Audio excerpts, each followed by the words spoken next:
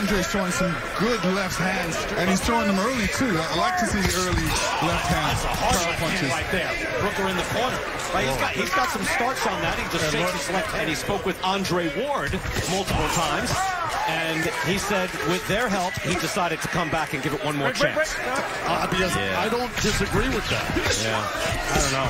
I mean, a lot of boxers feel that way because you're smarter and you're stronger, but your 27-year-old self is faster. Well, I don't know. That one hurt him down. Exactly. Was that a knockdown? Yeah, he must hit him to the body, and Brooker takes a knee. He looks pretty darn fast to me, to say the truth. 7. To be honest. He looks fast. Step over here. Step right here. Hard hitting. Looks fast to Brooker, too. Stepped in, and Brooker looks hurt. Must have gotten a good body shot in. Yeah, I remember when I was talking to Dirrell. Dirrell said he was going to break him down to the body first, and this is what he's doing. Another body shot. Punch. You heard him grunt all the way over here. Brooker now holding on, trying to survive. About 35 seconds left in this round. So Brooker adjusting his trunks, trying to suck in a little more air. Oh, look at beautiful left hand coming through. Another body shot. Brooker goes down for the second time this round. 4, 5, 6, 7. Hey, step over here. Step right here. Come back to me. Come back to me. Come back to me. I'm back over here, bro. He's not feeling too good right now, Brooker. Yeah, I mean, down twice already. Sharp shot again.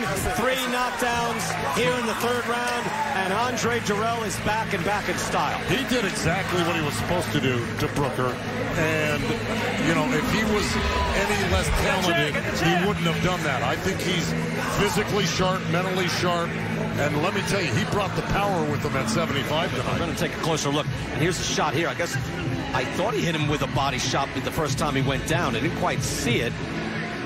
Yeah. But now we'll get another look at it. See exactly what did happen. Well, Dirrell just hit him with almost the same identical combination there. There were left uppercuts, right hooks involved there. I just want to say, yeah, there's a number of shots, but there was no body shot. I was wondering why he crumpled like that, but I guess an accumulation of punishment. It was. And there's the left uppercut right there. And he's not getting hit behind the head there.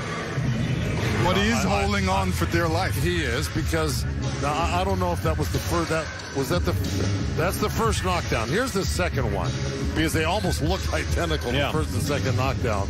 He's feeling him out. Lands that left hand. That scrapes him. Leans on the neck.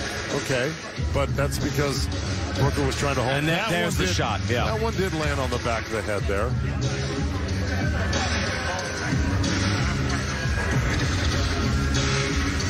Again, you don't want to be, I mean, that's just a beautiful shot to end it.